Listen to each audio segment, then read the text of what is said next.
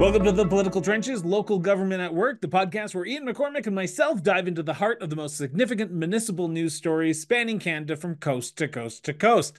In each episode, we dissect the decisions, explore the dynamic landscape of local governance.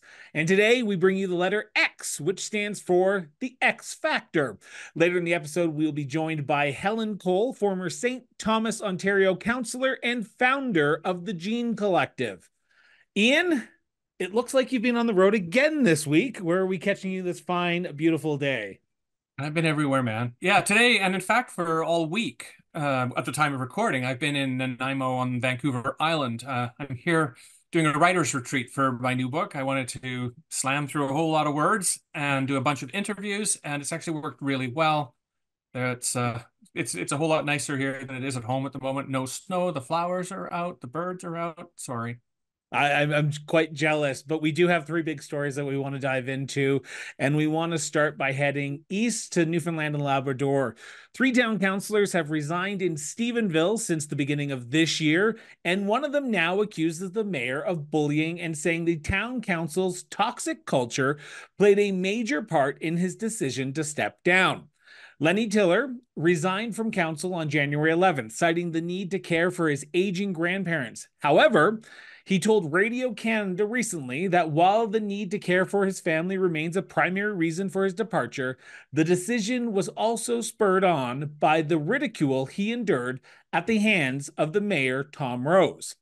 Quote, "The man bullied me. There's no doubt about it. Bullied and degraded multiple times," said Tiller, who is a student aide at a school in St. George's. Quote, "I work with kids every day, and one thing we say is always stand up to your bully and you'll be supported. I left to try and find an avenue to stand up, and I feel that's what I'm doing now," end quote. Rose, the mayor, has called Tiller the council's official opposition because he repeatedly voiced concerns related to decisions and expenses made by the town and mayor, often related to the controversial sale of the Stephenville airport to the Diamond Group. Now, according to CBC, Mayor Rose, in a phone interview following Tiller's comments, said the former councillor did not reference bullying when he resigned, but only cited his family. And the mayor has denied those bullying allegations. Now, Ian, you are currently in the midst of writing a book, as you just mentioned, around municipal governance and abuse. I've got to pry a little bit here, but how can one determine if something is bullying versus opposition of something? You know, Chris, if you could answer that question in one line or less, my book would become irrelevant, I think, in a lot of ways. Bullying, as far as I've heard from an experienced, is very subjective. I mean, there are certainly places where it is obvious, where the law comes into play, and there are some where you're just looking between two different versions of the truth and trying to figure out which one's the real one. But in the middle is that gray area where somebody says they're being abused and doesn't really give a ton of examples. In this case, where the councillor is saying, or the mayor was saying that this councillor takes on the role of official opposition, it could be a philosophical point. It could be trying to make political points. They could be representing a particular group and their particular viewpoint and interest. I don't really know, but it is something that, in this case, the specifics of it are what they are. But in general, it's a real tough, somewhat intractable issue and a topic that I'm writing a whole book about. Now, and this is the reason why I wanted to talk about this story, is because you are writing a book right now. Is this something that you're seeing across Canada in the local government sphere, where abuse is not just the word abuse, but it's actually taking the form of bullying, like we are seeing the accusation of bullying in Stephenville? And I say accusation because Yeah. nothing's been proven, and I don't want to get sued by anyone right now. Right. And there's a different bar for abuse in different places and with different people. Culture plays a big part of this, that every municipality has its own and unique culture. People who get involved in it are either making that culture better, or they're making it worse. And culture is an outcome, of course. So it's a result of what's happened over the years. And so, I mean, in this case, when it comes to abuse, what we're seeing or what we're reading about in Stephenville, where I've been, by the way, what we're reading about in Stephenville is not unique. I've encountered this literally coast to coast, from BC to the Atlantic provinces, of course, with this. I've also interviewed some people in Australia, some elected officials in Australia. If you took away the names and the places, that the general comments would be exactly the same. So it might be a thing to do with Western democracies. It might be something to do with constitutional monarchies. It might just be something to do with the behavior of people in general in a world where we're now much more interested in instant actions and reactions than we are in sober second thought, for example. Just days after a petition to recall the mayor of Calgary was made public, residents in at least 2 other Alberta municipalities are looking to recall their leaders. Earlier this month, Debbie Hunker issued a notice for a recall petition. She started to recall the mayor of Wetaskiwin, Tyler Gandam. Now, Mayor Gandam has said to Global News, quote, "It's the recall legislation being weaponized by members of communities for elected officials that they don't like or they don't agree with what they're going to say or do." He continued by saying, quote, "I think the intention of the legislation was for members of council that did something or so outrageous that the community had a way to make sure they were held accountable. I think disagreeing in terms of what I support for a homeless shelter is really unfortunate, and it takes away from the work that our administration and council is doing," end quote. Now, the village of Donalda shared on its website that it too had received a petition to recall the mayor, Doug Booker.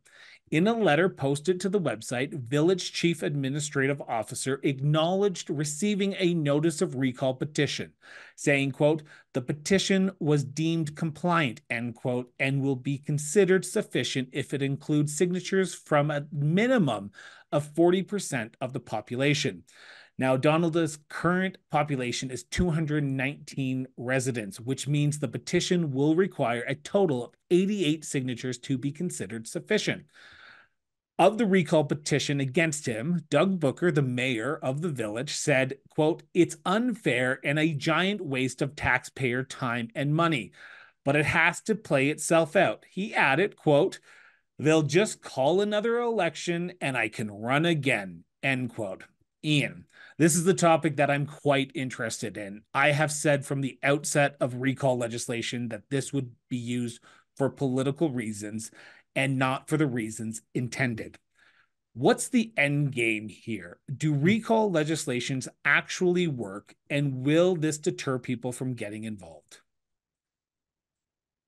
I'm not a fan of recall legislation. Let's just start off the top. To me, it's an outcome You and I or both. an offshoot of populism. So if we are electing people because they make the decisions that the population likes versus maybe making the tough decisions that the population needs to have made to keep the municipality sustainable over time, then that may be unpopular. And getting rid of somebody because they make an unpopular decision is one thing. Getting rid of somebody because they make an illegal decision is another. And there are different routes for that, of course.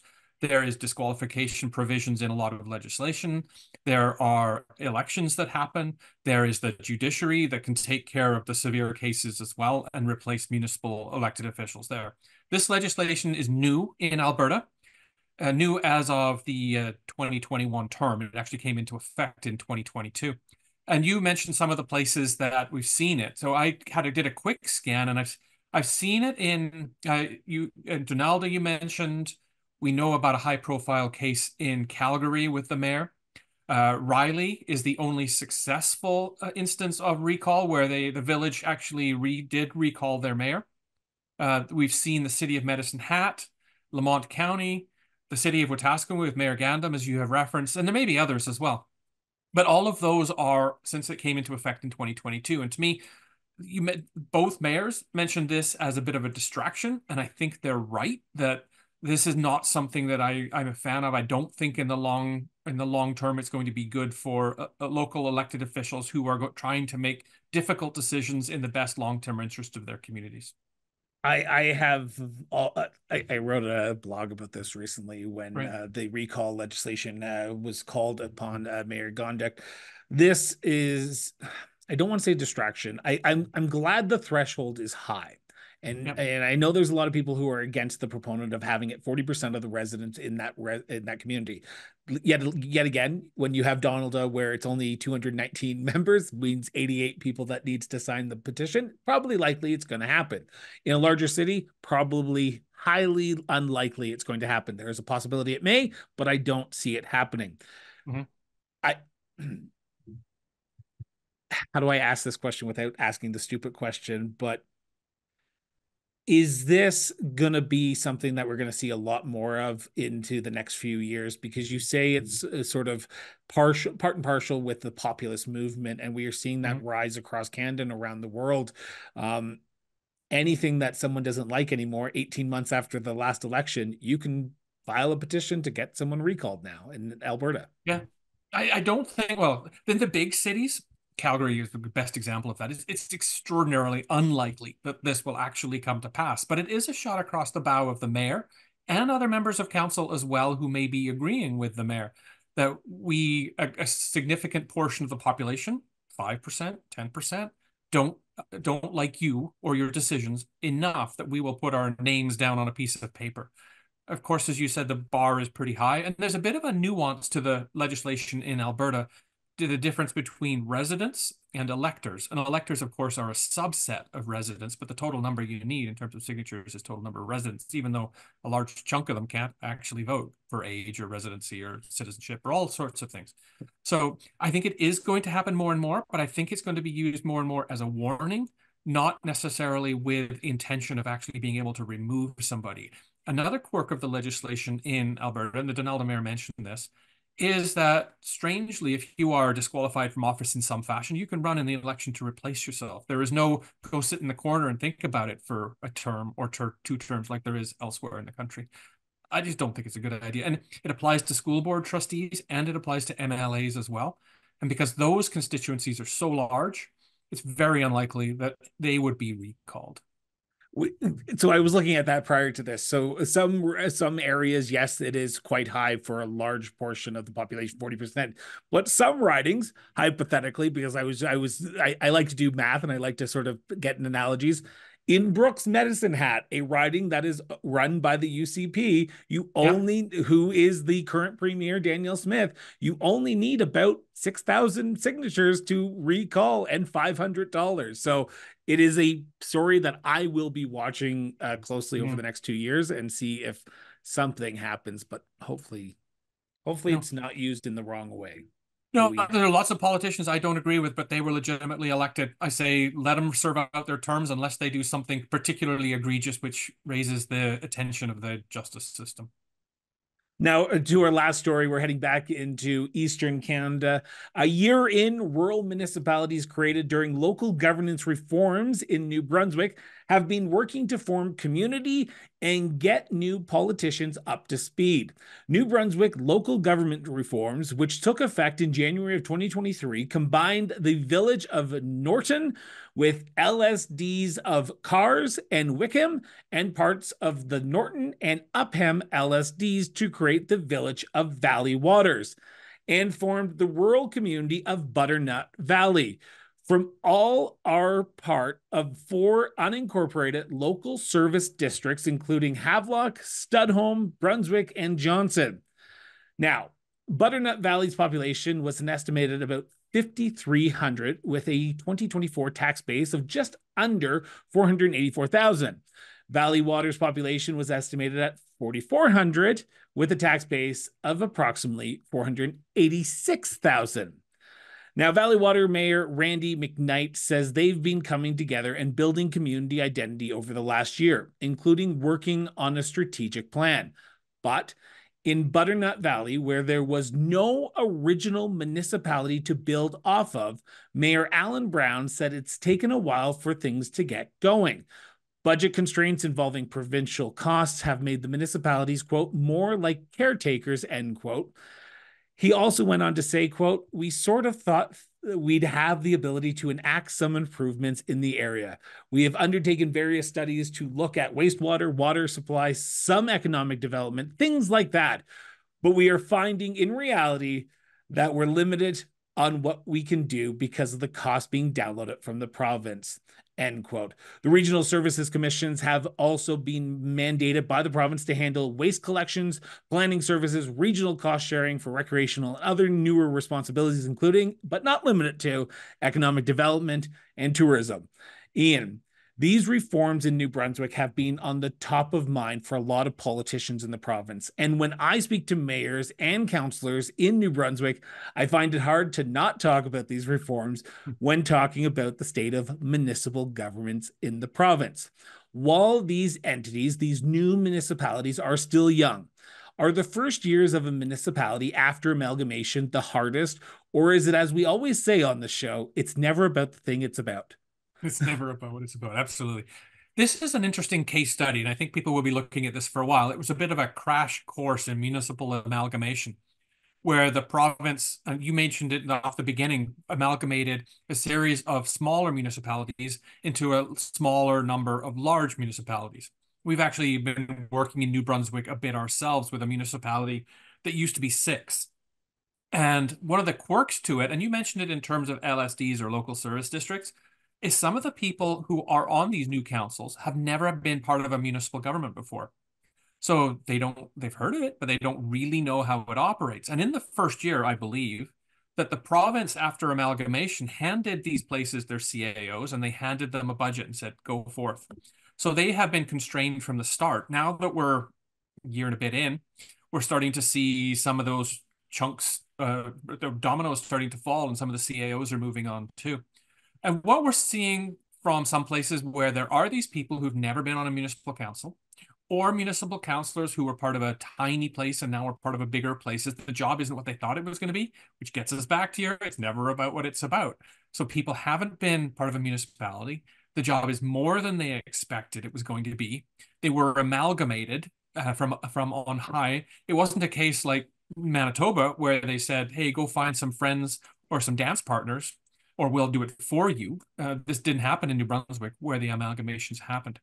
I'd say too that as this thing is forming, these municipalities are forming, and there was a reference in their strategic planning. I think that that is critical to get a common understanding of the direction of the place. However, even before that, I think there needs to be an understanding for a common understanding of what local government does. So the strategic plan doesn't talk about things like health or housing or defense or immigration. It's actually sticking to the things that local government can actually concentrate on.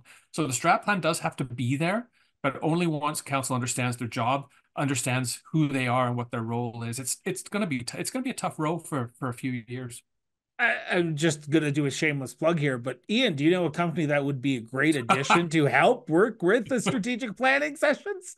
Well, I may in fact have it on the name on my screen here. Yeah, as strategic steps, because of our Atlantic operation now, we're getting way more involved in local governments in the 4 Atlantic provinces, and I'm really beginning to understand some of the nuanced differences between Nova Scotia and New Brunswick, for example, where we haven't done much in PEI yet, but the other 3 provinces we certainly have, and learning a lot as we go. So if you want to learn more and reach out to Ian to talk about strategic planning and even their Atlantic office, the links are in the show notes. We'll be right back with Helen Cole, former St. Thomas councillor and the founder of the Gene Collective. Welcome to X is for the X Factor on the Political Trenches Local Government at Work. Our guest today is none other than Helen Cole, founder of the Gene Collective. The Gene Collective stands as a beacon of empowerment and advocacy dedicated to cultivating a landscape where every woman is equipped, encouraged, and empowered to assume leadership roles. Rooted in the belief that informed and educated women are the bedrock of a vibrant electorate, the collective tirelessly advocates for change, striving to forge parity in politics, particularly within the realm of municipal governance. Central to their ethos is an unwavering commitment to inclusivity and non-discrimination. The Gene Collective recognizes these and celebrates the rich tapestry of humanity, rejecting discrimination based on ethnicity, language, race, age, ability, sex, sexual orientation, income, political, or religious affiliation. Now, a key focus of the Gene Collective is the empowerment of the next generation of women. Now, at the forefront of the Gene Collective is none other than our guest, Helen Cole, a dedicated advocate for women's leadership and empowerment with a remarkable 35-year career spanning local governance and nonprofit sector. From serving in various capacities in Chatham, Kent, St. Thomas, Elgin, and Sarnia, Lambton, Cole's passion for community engagement has remained unwavering. The Gene Collective is not merely an organization, it is a movement fueled by the collective strength and determination of women. Together, they can champion change, dismantle barriers, and pave the way for the future where every woman can realize their full potential and contribute meaningfully to the fabric of society. So, with that, welcome to the political trenches, Helen. Thank you. And thank you for that wonderful introduction. That was very powerful and really meaningful to me. Thank you so much. I am so looking forward to this conversation. Ian and I have been chatting about this prior to recording, and it seems like your organization does tremendous work. But as the episode is titled X is for the X Factor, I'm wondering if you can, with that description of what the Gene Collective is and your background, if you could for a moment, Helen, describe what is the X factor? What is the factor that goes into making a good leader in 2024? Well, it won't be just one factor. It's a blend of several qualities. And for women in politics, there are some that hold special significance. For example, authenticity. It's so important that we don't try to be someone that we're not, that we show ourselves, and so that the public feels that they can trust you. You need to be true to yourself and have a genuine connection to what your beliefs and your values are. Next, I would say resilience is so important. Politics can be tough. And for women, it can be even tougher due to a lot of systemic and societal barriers.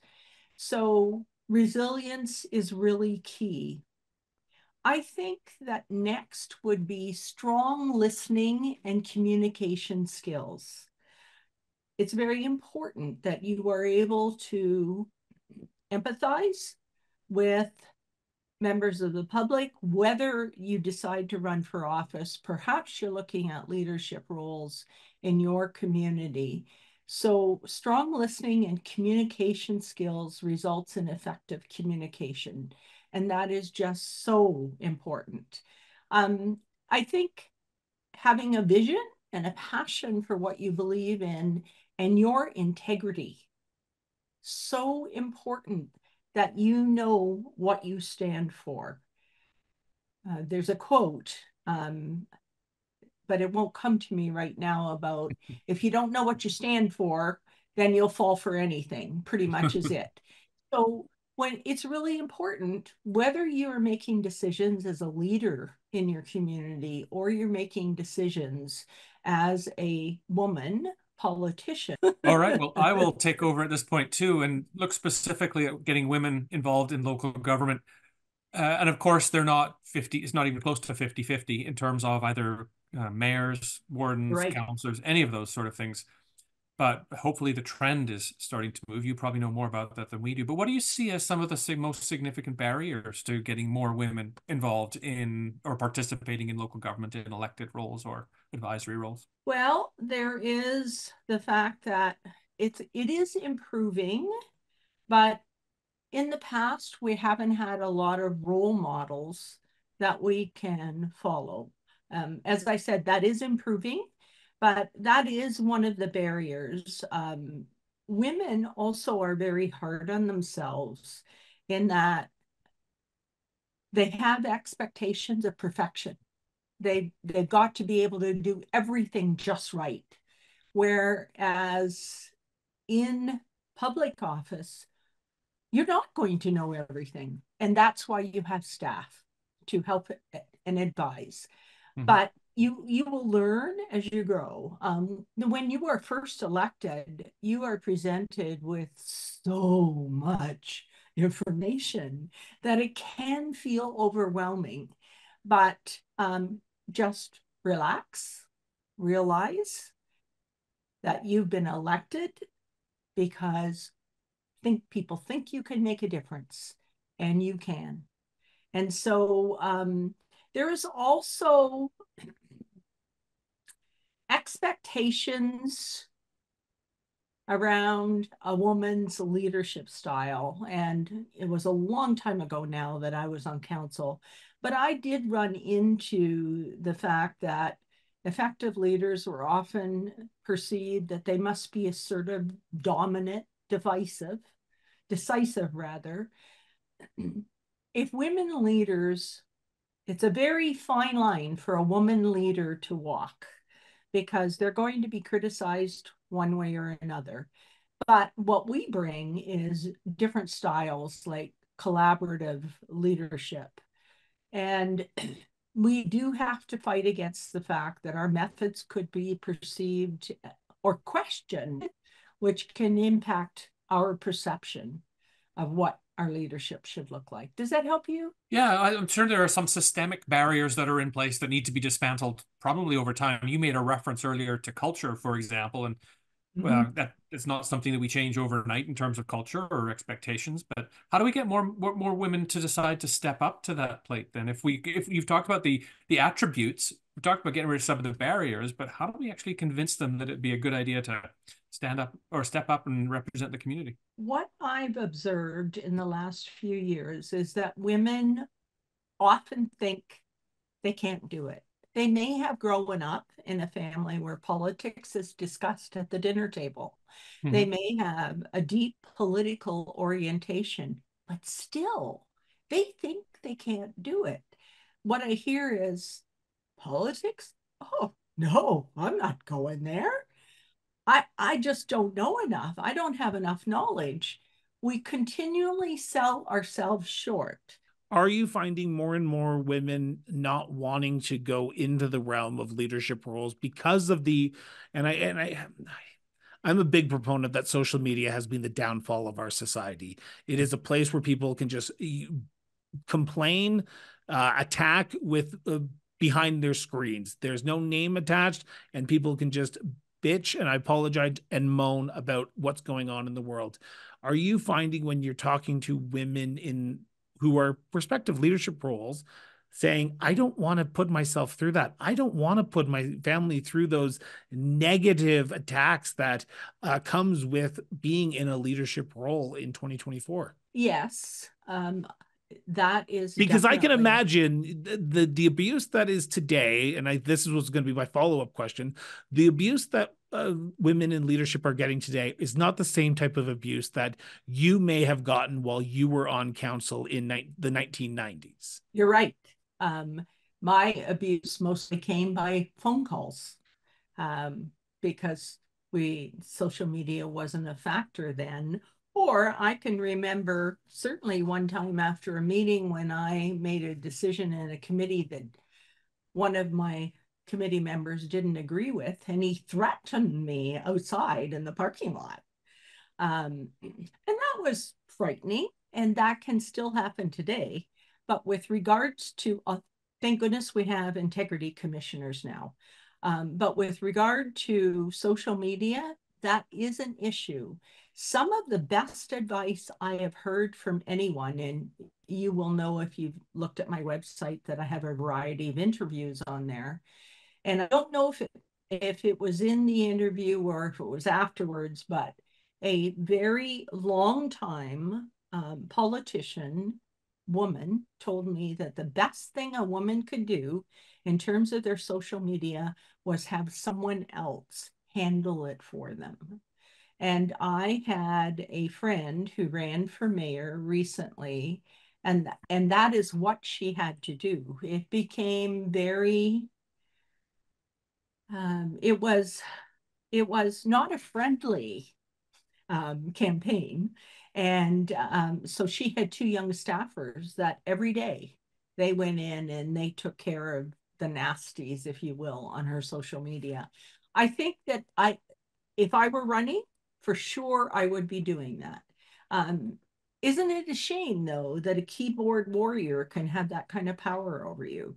They're they're too afraid to talk to you in person or to say, you know, I'd like to talk to you about this, but they're quite happy to attack you on social media. I'd like to change direction if I can just a little bit as we come like, kind of closer to the end of these line of questioning, and that is about trends and things. Are you seeing any trends? You talked about the 20% representation a little while ago. We've talked about some of the barriers that you're seeing to participation, but trends either in your province, in the country, or even international. Do you know what's happening in terms of getting more women involved? I am seeing more women getting elected at all levels of government. I think we have about 30 years to go before we reach Hmm. parity, however. In 2022, I supported 20 women who were running for public office. And I want to say we increased to 30% in 2022. We've definitely increased our representation. So we're on the way. We've got more work to do. And of course, I'm not going to be here forever. So I'm hoping that I can bring more people along who will help to keep this growing and will continue to support women in politics and in leadership roles. Are you getting interest from outside Ontario? There is some, but here's the challenge. The rules are different. So in terms of being very specific about public office, that can be a bit challenging. But here's what is the same. What I discovered is women didn't want to ask for money. Oh, I can't ask for money. And yet they were totally shocked at what the campaign would cost them. So they need to learn how to ask for money. A perfect example is me. I have to call and ask people for money to fund my conferences. And every single time I pick up that phone, I hate doing it. And the old imposter syndrome rears its ugly head. Yeah. That's the same that happens with women who are running for office. So Hmm. they need to be stronger about asking for money. They need to develop their campaign. They need to know what their platform is, which then again takes you back to what their values are and what they stand for. I want to thank you from both Ian and myself for taking time out of your busy schedule and doing this interview, talking about what goes into a good leadership of women in politics and municipal governance, but also sort of the systematic barriers that women face as well. We wish you all the best in your two upcoming events, and I really hope they are a smash. Thank you so very much. It's my honor to be featured in this podcast. I really appreciate you giving me the opportunity. My only question is, can I come back again? You name the time and place, Helen. Our so, so Thank our you full so in much. our full interview with Helen will be airing next Wednesday. We'll be right back after this quick commercial break. Ian, we are 2 episodes away from finishing the municipal alphabet X's for the X Factor. Another great episode, another great interview with Helen Cole, the founder of the Gene Collective. How do you think the episode went today? All right, 2 letters. First of all, 2 letters. That's now quite astounding. So that's pretty cool. I thought it was the passion that just exuded through Helen was just fantastic and infectious. And it's no wonder that she was getting some really good referrals to get her on this show here from the people we talked to. Not surprised in the least. So we are going to be away next week with our full interview with Helen, but we will be back in March. What do you have planned for the next 2 weeks there, Ian? Are you going to be traveling still, or are you going to be back in good old Alberta? I'm heading back to Alberta today, actually, which is before the episode comes out. So if you could have the snow gone by then, I'd appreciate it. But I'll I try and just shovel it while I'm up there today. Thanks very much. There's a little bit of travel, but just within the province over the next little while. My main or one of my primary focus, of course, is to finish writing this book, or at least get another multiple thousands of words through this book and complete some more interviews as part of it as well. And I should note, I'm kind of holding off the surprise even for Ian here for a second, but I kind of alluded to it last night in our text message exchange. But we're going to be at FCM. We are going to be at a Alberta conference, the Alberta sort of event on opening night on June 6th. So be sure to check out that. Ian and I will be in all our glory. I'm not sure if we're going to be doing a live recording, but we will be there in person, mingling with all you amazing people who have made this show possible, but also who have tuned in week after week and listened to us talk about local governance. So I'm excited to be in Calgary for FCM this year, and I'm excited that we are part of showcasing the great municipalities that is Alberta as well. Are you? That will be fun. We're also, as Strategic Steps, going to be a big part of the Canadian Association of Municipal Administrators Conference, or CAMA, which is in Banff, kind of not piggybacking on it, but around the same time, but slightly different dates, different location. Perfection. Until then, Ian, always a pleasure. It's always been a blast to sit down with you and talk about the political trenches, local government at work. See you next time.